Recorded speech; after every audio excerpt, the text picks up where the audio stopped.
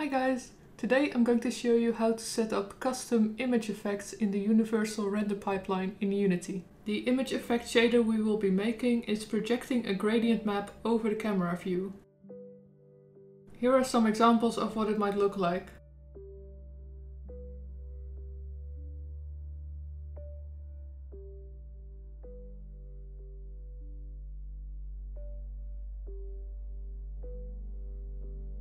Let's get started. So here I am in Unity 2020 and this is just a little scene from my water interaction tutorial. As you can see, you move around and there's some ripples and stuff. And I've already set up the universal render pipeline. It's imported and you can see I've got the forward renderer and here is the universal render pipeline.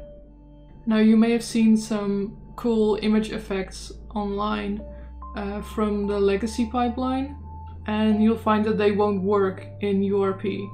But actually you can make them work and Unity has a GitHub page where they've provided these two bits of code. I'll show you in a second. And all you gotta do is import these and then I'll show you how to set it up. So you can find these two scripts over here on Unity's GitHub page under Universal Rendering Examples. If you go here in Assets, Scripts, Runtime, Render Passes, then here is blit.cs and blitpass.cs, and those are the two you need. I'll have them linked down below as well if you don't want to go through GitHub. So just grab these two scripts. Now when you have these two scripts imported, if you go to the forward renderer, then now it should show up right here. It'll say Blit.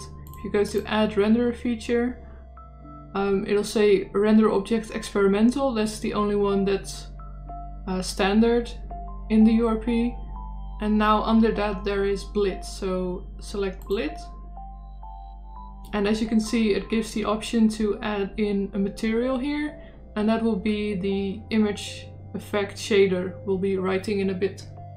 But to create a new image effect shader, go to Create, Shader, and then Image Effect Shader.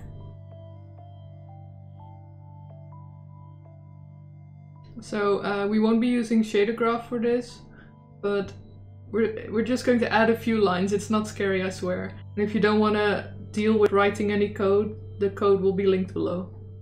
Open up the shader, and just to quickly check if everything's working, when you create a shader like this, it'll already have an effect, which is just inverting the colors. It says so right here. So you take the screen and invert by going 1 minus the screen, basically.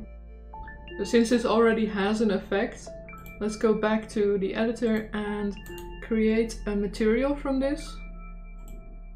And then go over here to the new Blit effect and drag in the material.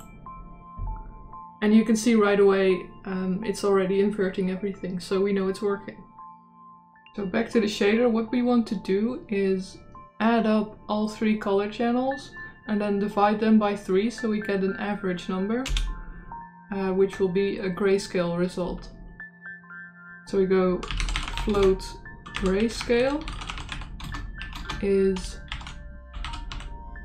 color R plus color G plus color B, and then divide by 3.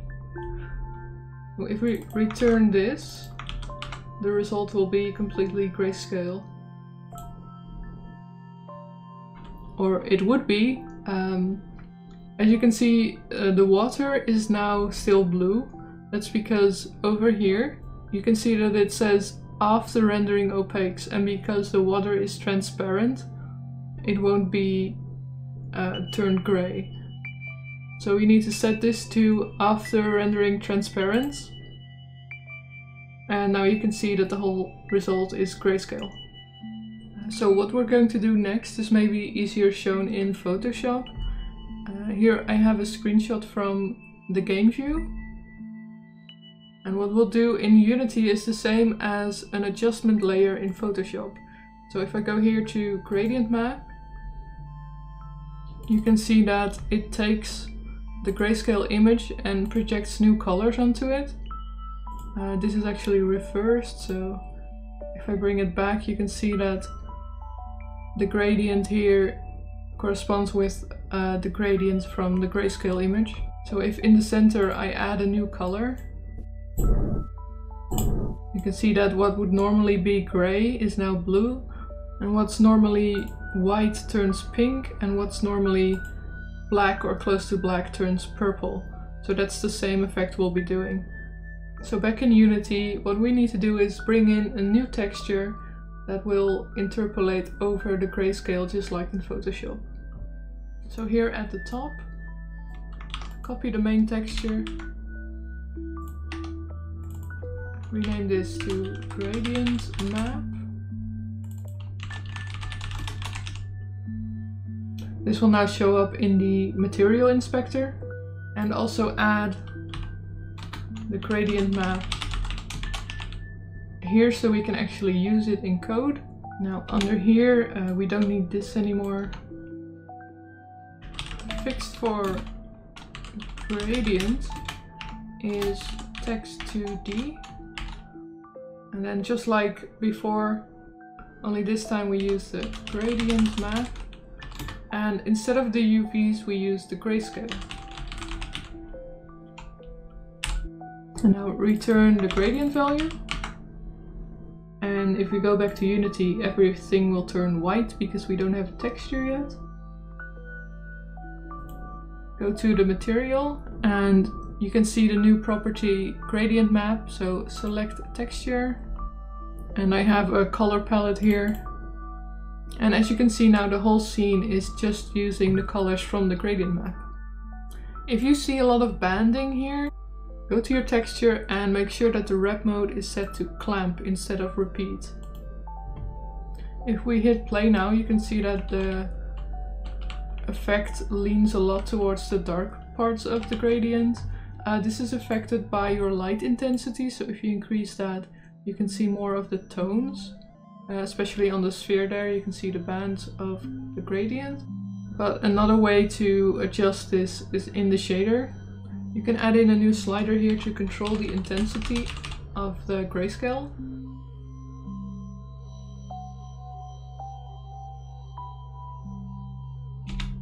So expose it to the shader. And before we make the gradient, just multiply the grayscale by this new intensity value. And now you can change the intensity on the material. I think something like that would look nice.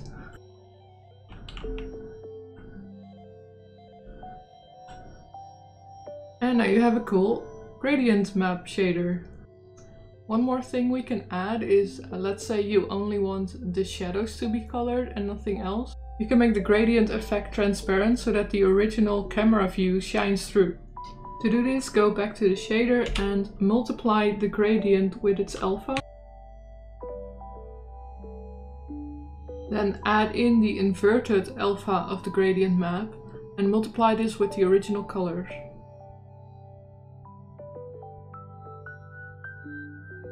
If we now select a texture with transparency, you can see that we have colored shadows, they're all purple now, and you can control where they show up. So if you want a lot of purple or just a little, you can now give a really unique look to your game.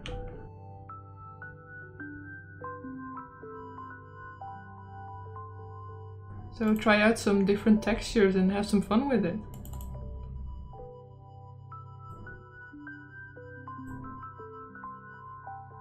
The post with all of the resources is linked in the description, so try it out. If you want to see more tutorials, I have a website where all of them are listed, and there are a lot of them by now. The link is in the description, so be sure to check it out.